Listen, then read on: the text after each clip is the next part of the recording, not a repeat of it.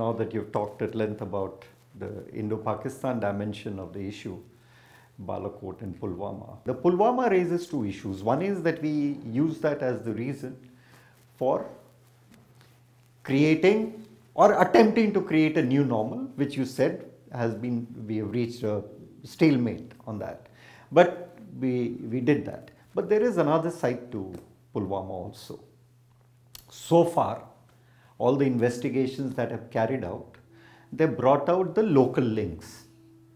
My question is the following, that while attention has been focused on Jaish-e-Mohammed and it's the Pakistani link with it, this entire, the more significant thing, or rather the more startling thing, is that this was a local involvement which was which is noticeable here. There are two questions that come. One is, of course, strictly, how could it go unnoticed?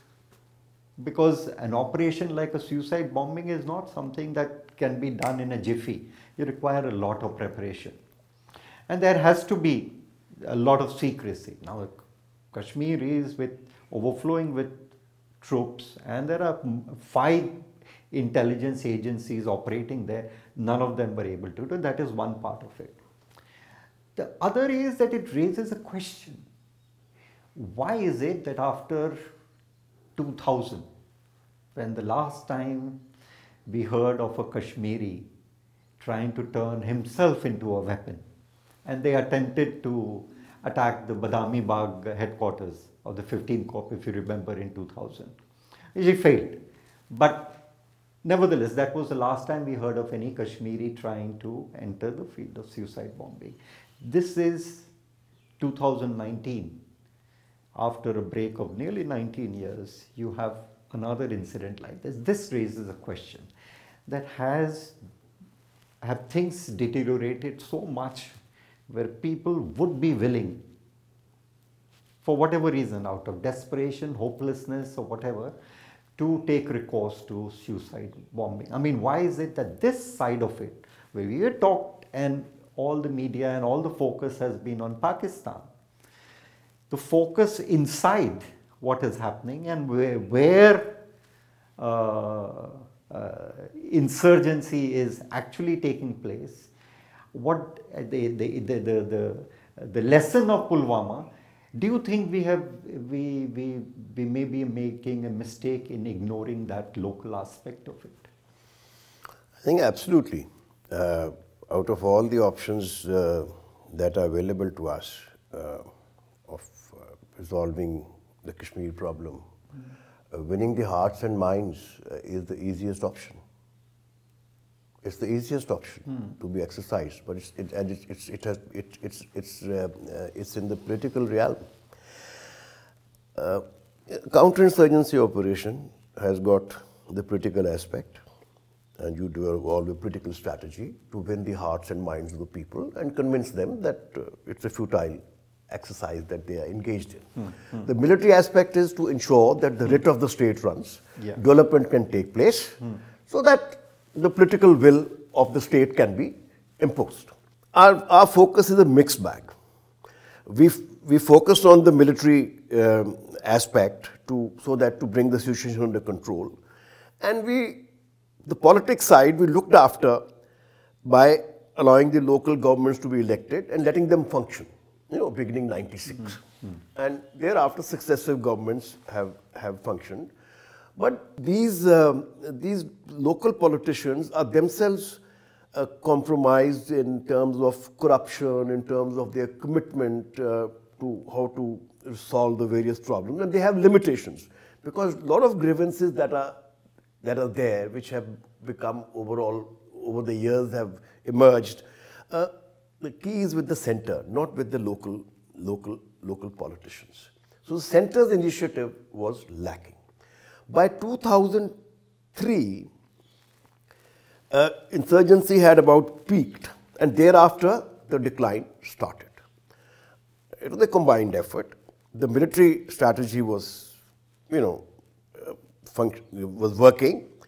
There was a political process on, both with Pakistan, by Mr. Bajpai, it had begun, And also internally, the local governments were functioning, as I mentioned, with certain limitations. And this continued under Dr. Manmohan Singh, and there was a lot of backdoor diplomacy going on, and track 2 diplomacy going on. And the 4-point formula had emerged. And plus the military had established its total ascendancy. And by 2010 or so, notwithstanding the 2008 Amarnath Yatra agitation, the insurgency had come to its lowest level since 1990. I think the total number of terrorists people were counting them in double digits at that time. There were no incidents taking place. And this continued till about 2014-15. Now, this was a lost period. This was a period when a political initiative would have clinked the issue. But once the 4-point formula didn't proceed forward with effect from 2007, and thereafter we didn't see much activity from that point of view, and internally also we did not take something. Something symbolic, something to which makes the people happy. It may be just when we talk of autonomy, we start comparing it to rest of the country. How does it matter? Does giving anybody an autonomy, is it really going to affect the mighty Indian state? If the Naga Peace Accord, or what the little is known of it, what all has been agreed to. I mean, we have agreed to so much for them, and something similar gestures here, and probably better. I'll come to that, because that is in fact a very interesting area that we should look a little closer. But before, I want to raise, you said that we have to win the hearts and minds of people. I just want to remind you that the doctrine of subconventional operation, which was brought out by the Indian Army in 2006, talked about transforming, and I quote from that doctrine, transforming the will and attitude of the people. Now, transforming will and attitude is very different than winning hearts and minds, because the doctrine goes on to say that attitude takes much longer to change, and that it can take from years to decades. Now, we are witness to this in India, where counterinsurgency and the Indian Army has been forced to and been sent to pacify people, and they have continued for more than 6 decades in Nagaland, more than 30 years in Kashmir, more than 50 years in Manipur, etc., etc. And yet the disturbed area remains, the Armed Forces Special Powers Act remains, and we seem to be close to an agreement on the Naga issue, but we don't know whether it will take place or not. It's still we are in suspended animation about the real outcome of the 19 years of ceasefire and talks that we have undertaken. My question to you is that if Indian Army describes its operation and its doctrine as transforming the will and attitude of people, how do you win the hearts and minds of people, where you are actually projecting and pushing for a more muscular approach? No, I think when the army talks of it is not really dealing with, it's more focused on the militants. I mean, this is all semantics, and jugglery of words. These things are rarely discussed. In fact, if you look at some of the doctrines that we publish, you will probably, and you compare to the coined, documents of United States, you will find a lot of similarity. These are just theoretical arguments. To put it simply, what the Indian Army goes for is that our operations must be constructed, must be done as per the Constitution of India, as per the law of the land. We must not violate it. We must only focus on the terrorists, and the people should be looked after. In fact, that is why the army starts the Sadbhavna projects, etc., to win their hearts and minds, telling them that our battle is not with you, our battle is with the terrorists. So more of what is written in this book applies to the terrorists as such, and not to the segment of the population that is actually actively supporting the terrorists. And for the rest of the people, the army is not really following any such thing. So it is. I would like to separate the two, the political strategy and the military strategy. Winning over the hearts and minds of the people, be it through good administration, be it through, satisfying their grievances or their political grievances, education, healthcare, whatever manner you do it, is a political activity. It's nothing to do with the military. In fact, when the military does all this, it is out of compulsion. At times it works against the local governments because the military takes the credit for doing a lot of things which they are not be able to do. But that's part of our political system. The military aspect, I think we have won the military battle in J&K many times. And even today, the situation, notwithstanding Pulwama, is not too bad. If you look at it in terms of violence that has taken place in 2000, the period from 99 to 2003, at 2,500 militants killed annually. Our own casualties, 400 to 500 every year. So those things there's no such violence of that level. Even the collateral damage of the civilian casualties are much less.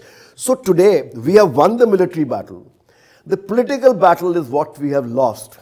We have not been able to think. And for this, it is not only this government, but the previous government are equally to blame. The wasted years which I was mentioning to you about are the years from 2007 to 2014. These are the wasted years. Because this is the lowest, insurgency was at the lowest.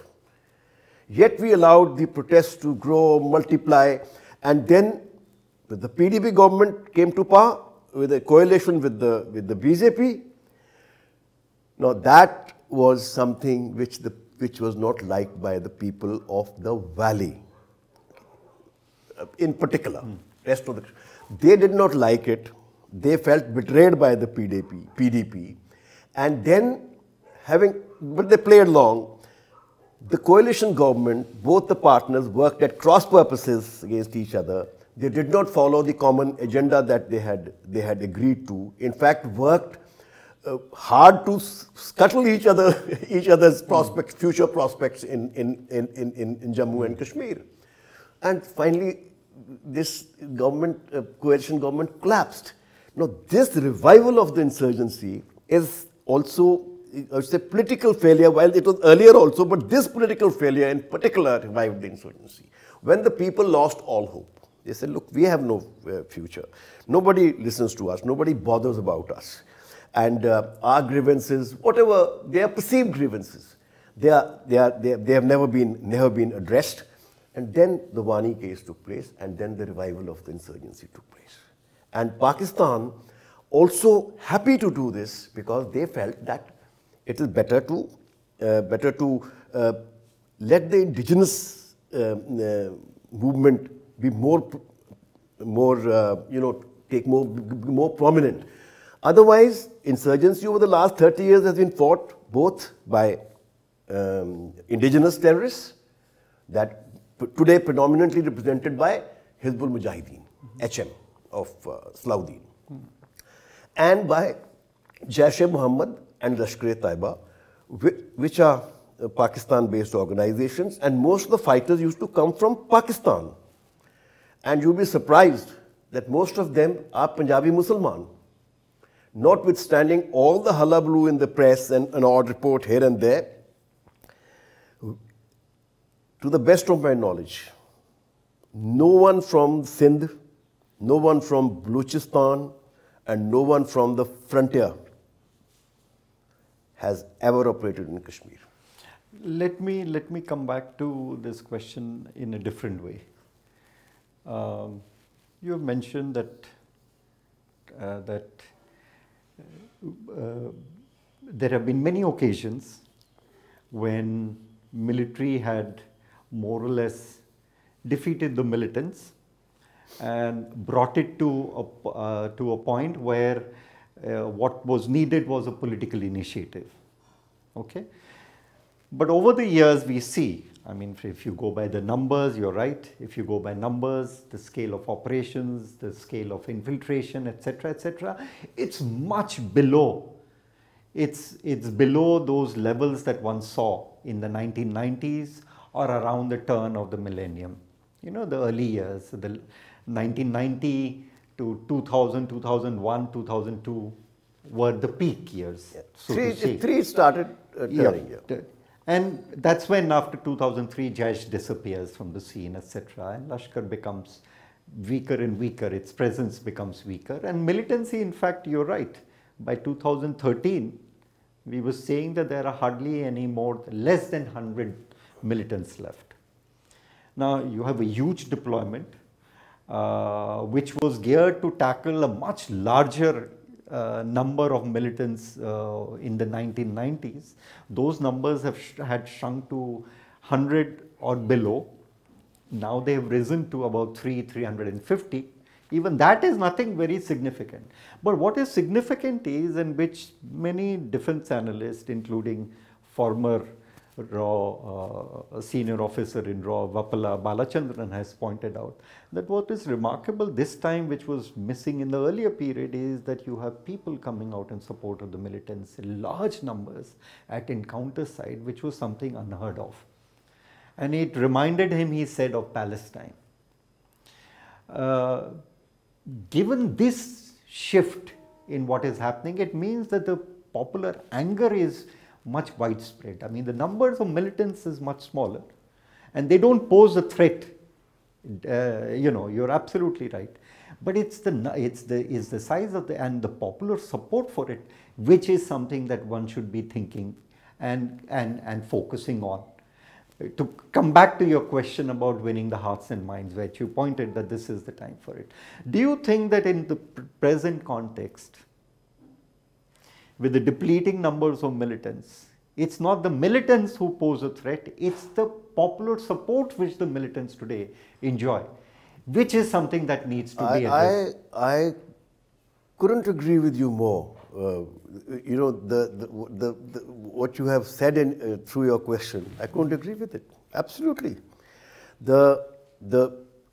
Especially in the valley, one has not carried out a detailed survey, or it's not so visible in the conditions in the other Muslim-dominated areas, say like Doda. But it's not a total Muslim predominant area, or in the areas of Poonch and Rajouri. Because up to Nashara, again, there's a little mixed population. Beyond that, it is, again, predominantly Muslim population. Especially in the valley, there are very few people supporting rather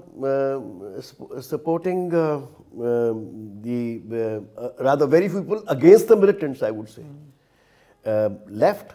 And this has happened because of the frustration that after the insurgency went away, it came down to a very low ebb, 2000, as I mentioned, gradual process, but 2013 it was at the lowest level, with no political initiative, with this experiment of BJP and PDP coalition having failed, the people were very frustrated. They felt that they have fought for so long. Every family has lost one member or the other as a collateral damage, or as who had taken up arms. So yet nothing has been achieved, and they are back to square A. The total frustration, one part. Second is that Pakistan wanted to indigenize the whole thing. It did not want to be seen that bulk of the terrorists who are fighting here are coming from Pakistan.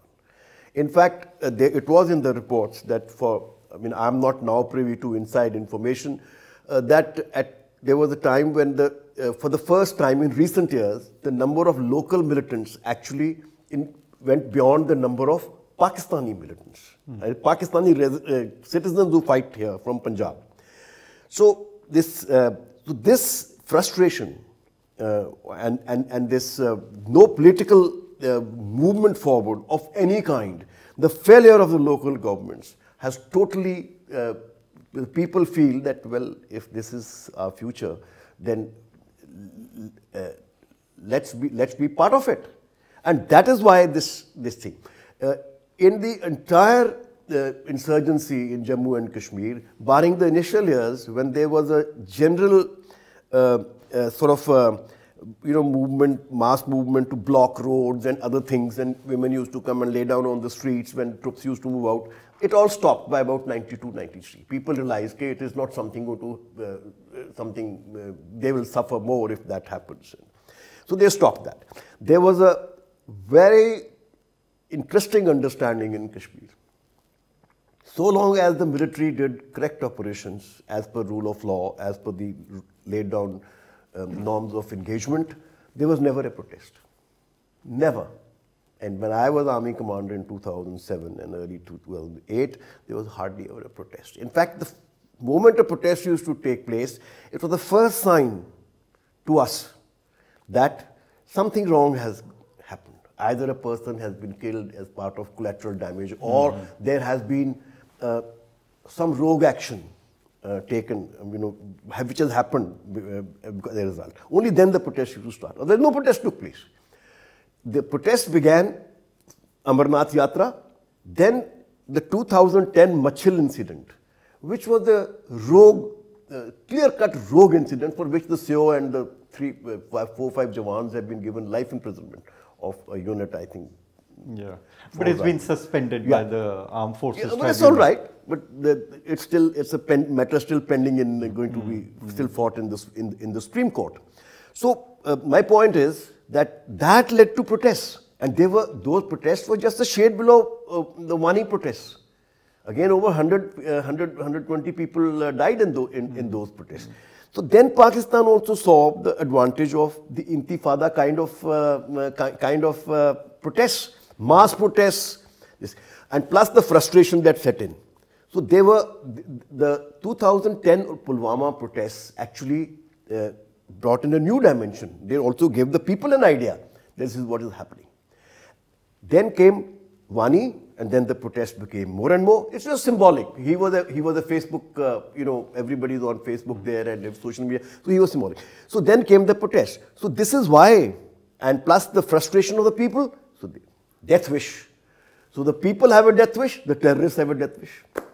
And I just want to kill that point that you asked me earlier about why this change, why the Kashmiris had a Sufi thing overall. But plus also they normally do not have the means. Pakistan never gave them the best weapons. They never gave them the expertise. They used them as cannon fodder, and they felt that the Punjabi terrorists would win the battle, who would come from Pakistan. So they were also kept in the background. So it's a question of, as what has happened in Iraq and Syria, you are well aware what they have been up to. So all those things have been creeping in, some flags, some propaganda online. So there has been what should I say, more extreme form of Islam has made inroads into this thing. And suicide bombing is certainly part of that. Can I intervene here? While we are talking about radicalization of Islam in Kashmir, in the country as a whole and in Jammu in particular, which has had a much longer history, there has been Hindu radicalization that has been taking place. So why is it that we focus only on one kind of radicalization but never on the other, because each feeds into other, please remember. And especially Jammu and Kashmir are closely linked. And yet the army and the senior commanders have never cautioned countrymen about the threat posed by Hindu radicalism or Hindu fanaticism and growth of it. And connected with this is another question that I have. You have been a stickler for rules, and you have been known for it, and even it's evident from your writings also. especially the way in which you wrote about the major Gogoi incident, the so-called human shield incident, where you say the army would never be able to live down the shame, that this is something which will haunt the army for a very, very long time. You had pointed that out in your writing. My point is that somewhere, and the army chief came out in support of Major Gogoi and held it out as a remarkable, innovative feature of counterinsurgency and commended. In fact, he was also given the army chief commendation card for this act of it. But you were very upset with this, with the human shield. What has changed where from your time to now, the same thing which would not have been condoned then was being held out as something remarkable, innovative, and something to be emulated by others? You see, radicalization in any religion is, I think, spells ominous portents. Sikh religion, you know, it was, I mean, up to 1980, everybody considered probably the Sikhs are one of the most nationalist people. And then, for reasons which have been written about, books have been written about it, but in my view, reasons were both economic and religious and poor governance, etc. Standard religions, and same reasons are there in Jammu and Kashmir, you know, this thing. And in Jammu and Kashmir, apart from other reasons, there is religion, because there is religious affinity. And in India, the Sikhs have always felt that their Sikh identity is under pressure, right? Always felt. And then there was some sort of things happened because of poor administration, because of sponsoring of Jarnail Singh Bhindranwale initially by the Congress and then by other people. Sort of. So then suddenly the movement comes up, movement came up, and it was a violent movement that lasted almost a decade. So it's when in any religion there are enough. After all, crusades have been fought by the Christians. They have been no less than anybody else. Islam's these things are well known, and Sikhs. LTTE. So Sikhs then, having originated from predominantly from Hinduism, the Sikhs became, you know, so radicalized. And it was there in almost everybody's hearts. They were, people were wearing yellow turbans, yellow dupattas, flowing beards, and never before in sort of in last 150 years after the British took over did we ever see this much of revival of Sikhism. So it was very bad. So something happens to, what is something similar has happened to Kashmir. So it's a combo of factors. And I would say that, what about, you have mentioned Hindu terrorism. Why about, what has happened, why has, you know, not Hindu terrorism, Hindu fundamentalism, I would say. That I would say that, I think the background is well known. There is a background of 1,000 years of subjugation, which Islamic rulers played a predominant role. You know, for a long period before the Brits came. No, my point is slightly different. Yes, we understand the history and what has happened in the past. What I'm talking about is right now, here and now, when we are sitting, we are witness to Hindu radicalization taking place simultaneously while we talk about only Islamic. I'll come to that. Because Indians are facing a bigger problem. There is overall, for ideological reasons, even fascism, they look for a common enemy, and in one form or the other. And they found it firstly to begin with the Jew, you know, then the Russians and so on, and this, so communists and all. So you will be. I think in India, this, I won't call it fascism, but whatever for ideological reasons, the Muslim has been painted as a common enemy. sort of anybody who supports them, anybody who this thing, and because Islam overall the world has been associated with terrorism of late, so we have painted him as a common enemy. And that's one. Secondly, what's happening in Jammu and Kashmir, is another factor. And earlier terrorist attacks of Bombay, etc., have been other factors, and this has been exploited politically. So a common enemy is this, and then if we and there is no question of they said that other political parties have been cozying up to them, they have been looking after them, they have been chaperoning them, and consequently now they have to put into their place. Once you put into their place, everything will be good for us. So that is also no. But why is it that the Indian Army, which has and its senior officers have time and again publicly come out and talked about and expressed concern over spread of Islamic radicalization taking place, etc., they have never once, I think, while opened their and voice text, it's a concern over. You are asking me a little difficult question, but I'll answer it. Yes. I'll answer it. See, internally in the army, we have a system where we have what is called the counterintelligence units, and which are based all over the country. They are counterintelligence units, and Colonel Prohit, for example, belonged to one of them earlier before he when he was apprehended, he was doing a course, but earlier he belonged to one of them. These are called liaison units and other names. There is tracking is done. Military intelligence is meant for military purposes. It doesn't pass it on to the government. That is the job of the IB. But we do work out that look, these are the organizations which are fundamentalist in nature, and they are likely to be causing trouble in future. We only look at it as what may happen in future. So army does keep its finger on the pulse of such activities in the country. They do it.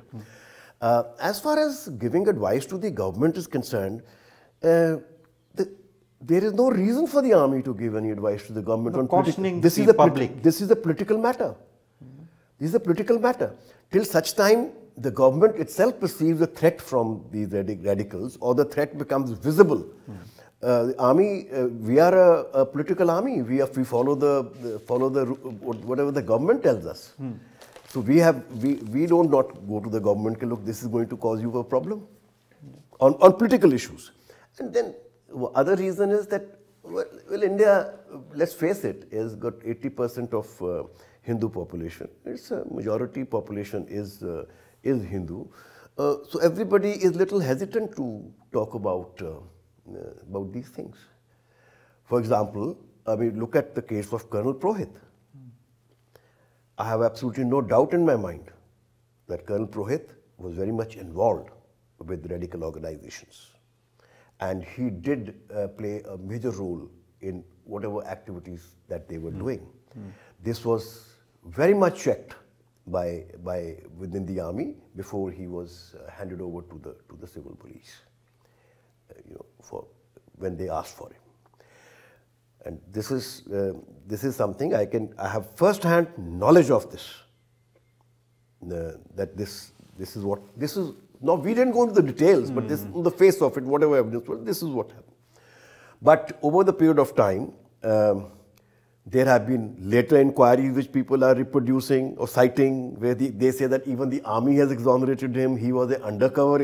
He was doing undercover job to expose these organizations to all. I think all figments of imagination, and from a downright rogue officer who got involved with fundamentalist organizations, he was made into some sort of a hero.